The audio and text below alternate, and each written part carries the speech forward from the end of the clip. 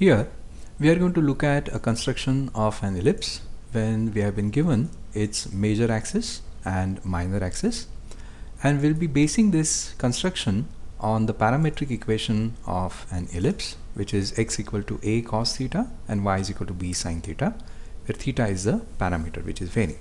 This is very similar to the parametric definition of a circle, which is x equal to r cos theta and y is equal to r sin theta, where r is a radius.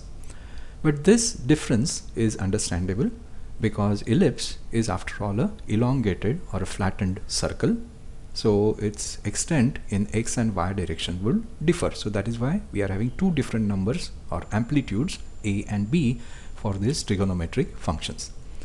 These trigonometric functions cos and sine also suggest that x and y coordinates are some kind of projections.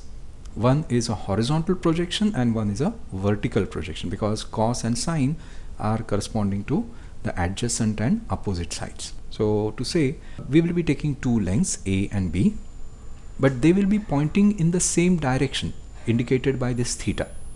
So imagine a ray. On that ray we will take 2 points, one at distance a and the other at distance b from the ray's origin. And then we will be projecting these 2 points, one in the horizontal direction, one in the vertical direction. So wherever they intersect, that point will have these coordinates. So naturally that will be the point we are looking for. And then we will change this theta because that is a parameter, so we have to vary it.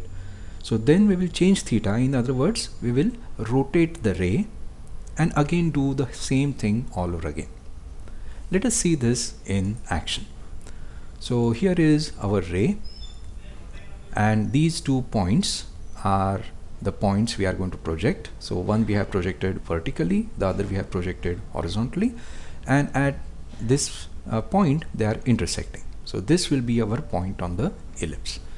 Now let us try changing direction of this ray to get one more point and one more and so on, and like that if we keep doing for theta running from 0 to 360, we are going to get a ellipse. Let us convert this into a construction. So this construction would start with 2 circles which are concentric and whose diameters are the major and minor axis. This will quickly give us the 2 lengths. Then we are going to draw these set of arbitrary radial lines. You can draw as many as you want, more the better. So these are nothing but the different positions of our rotating ray. And because of these circles, we have already marked the points on the ray. Then we'll be marking these points, just numbering them, so to say.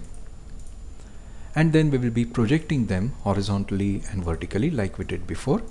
And wherever the projectors meet is going to be the point on the circle. So these points we are going to draw with a smooth curve, which is our ellipse. Let us just recap this quickly.